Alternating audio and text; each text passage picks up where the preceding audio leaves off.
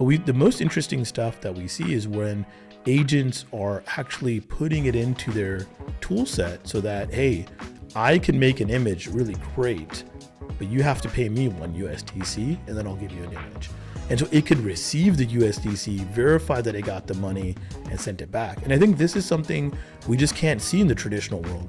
Like, if you pay me with credit card, I give you an image, a month later you do a chargeback, is done. And so the beauty of USDC being verified and on-chain and kind of concrete is incredible for agents, especially when we start seeing agent-to-agent economies form. And I think that's going to be kind of exceptionally explosive. Today, we're talking about the collision course between two of the biggest waves in tech, AI and crypto. To explore what happens when these two worlds truly connect, I'm joined by Furqan Rydhan, who is been building since the .com era. He's co-founded companies like AppLovin and Bebo, and today he's behind thirdweb, a platform that's reshaping how developers build Web3 apps. Welcome to the Builder Series, where we spotlight visionaries transforming technology and innovation with USDC and the Circle developer platform.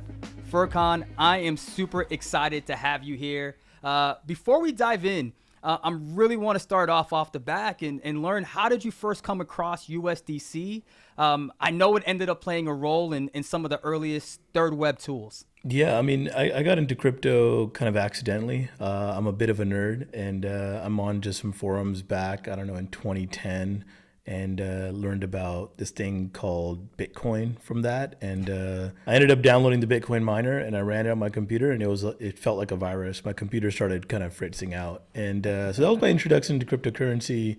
I got excited about the peer-to-peer technologies, and I've been kind of like a builder, investor, nerd about this ecosystem since then. I think USDC was interesting for me because we use, I live in America, we use dollars all day. We use digital dollars using credit cards.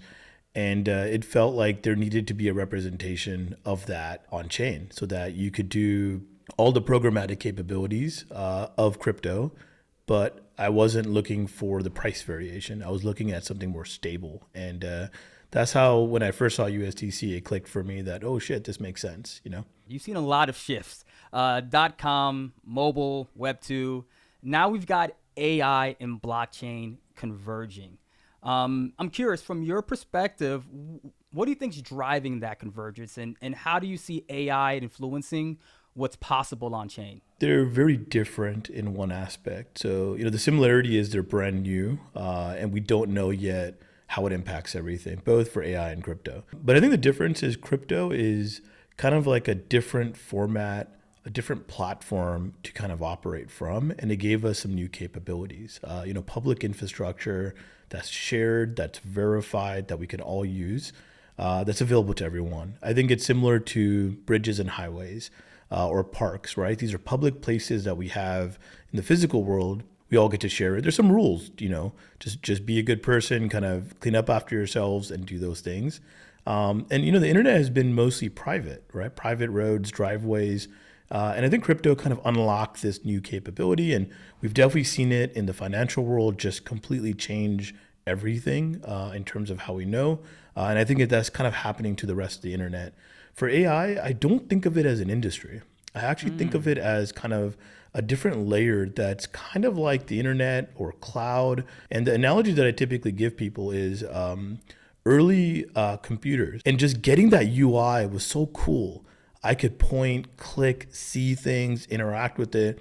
That was the first interface that we got from computers, right? Was the UI. That was kind of one of the biggest shifts. And the second one was the internet. It brought us API. It made it so that systems can communicate with each other. Cloud was an accelerant. Maybe it was a 10x. AI feels like a 100x type technology. We can program the way we think into these things, and it can reproduce it over and over again. And it's going to significantly increase the amount of digital work that happens, the quality of work that happens, and just kind of the underpinning of everything. And so while there's similarities to AI, I just don't know how to kind of grasp it into the same, kind of scale. It just feels bigger. All right, so let's keep going, man. We're starting to hear a lot, about AI agents, right?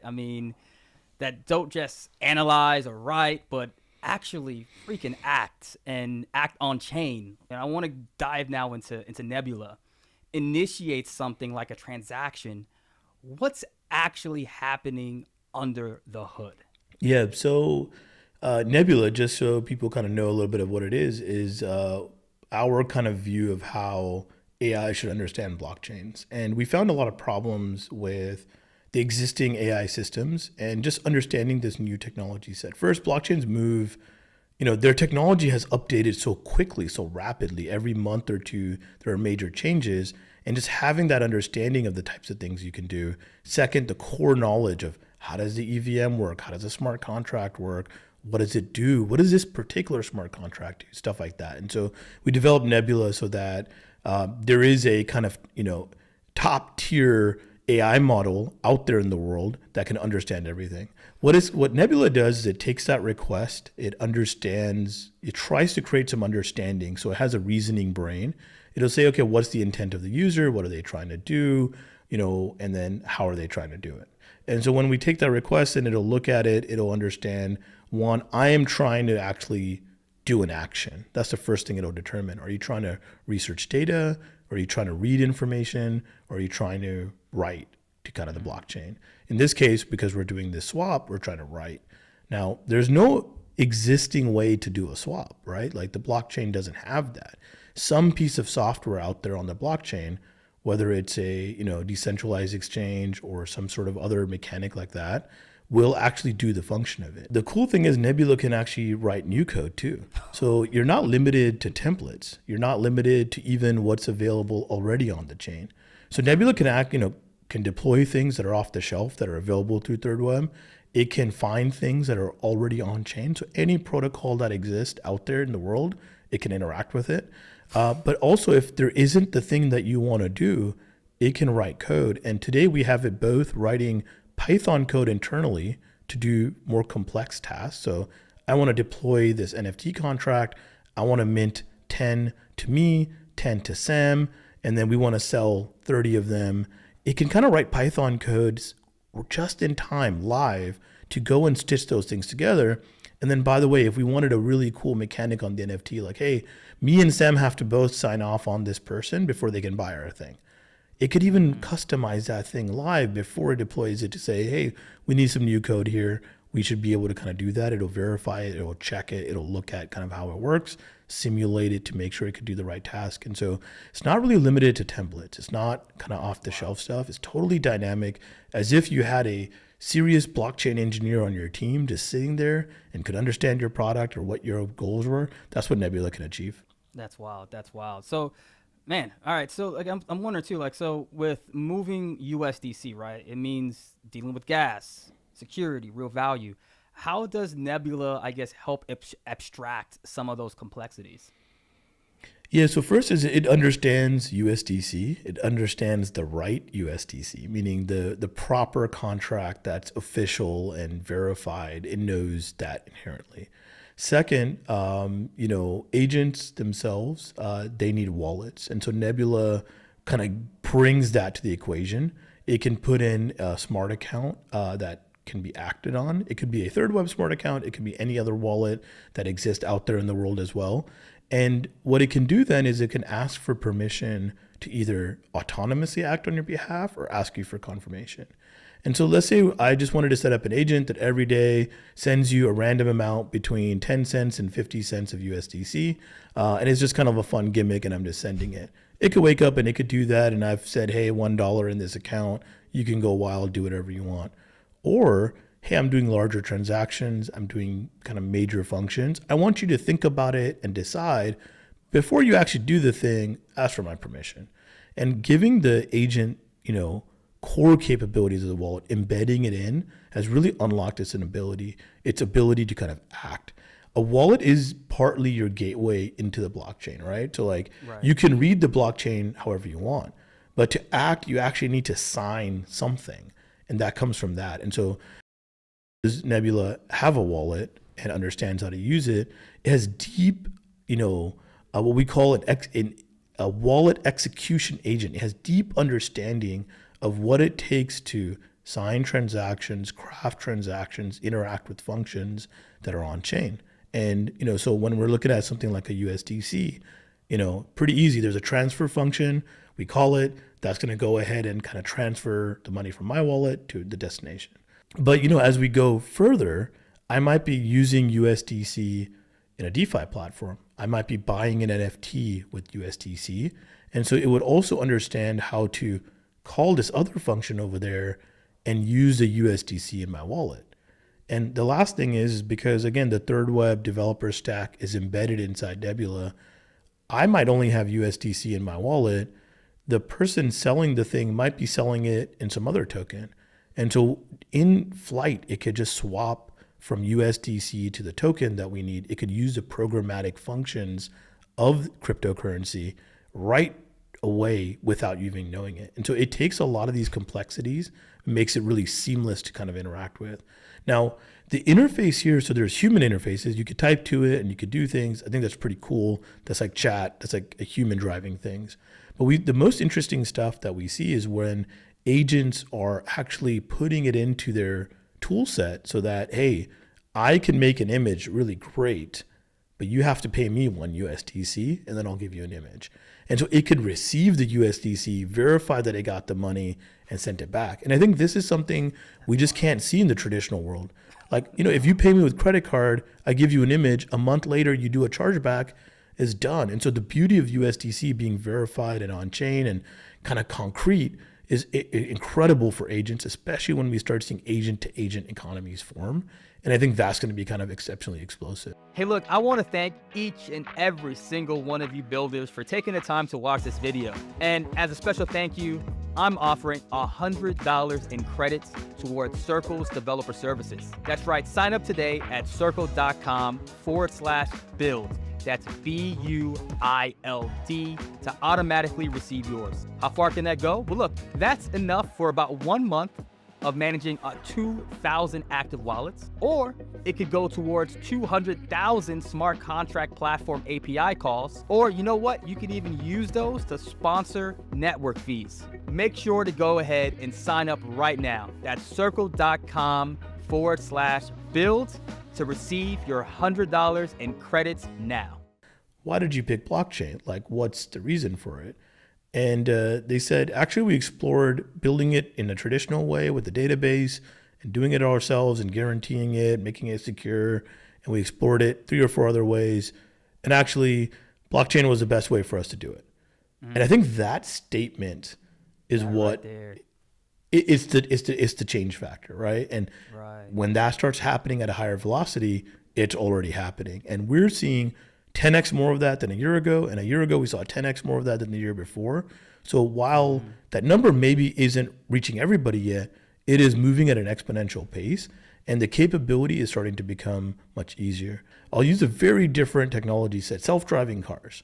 If you go back 10 years ago, it's kind of starting. There's all these rumors of, big investments happening. A few years later, self-driving cars are never going to happen. They're all failures, whatever. Right. If you come to San Francisco, there's Waymos running all day, every day. There's more Waymos at night than human drivers. Crazy, man. Like I remember going to San Francisco, getting at a stoplight, looking over, and it's a car with nobody in it. 2 actually, back to back.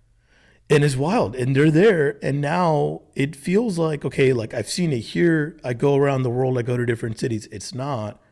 But that's probably going to happen very fast now that it works.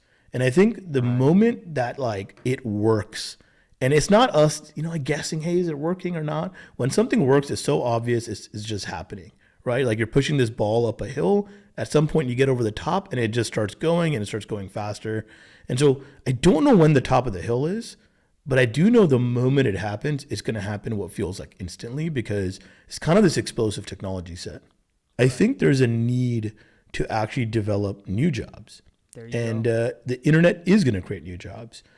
Creators, for example, YouTubers, live streamers, these jobs didn't exist 10 years ago.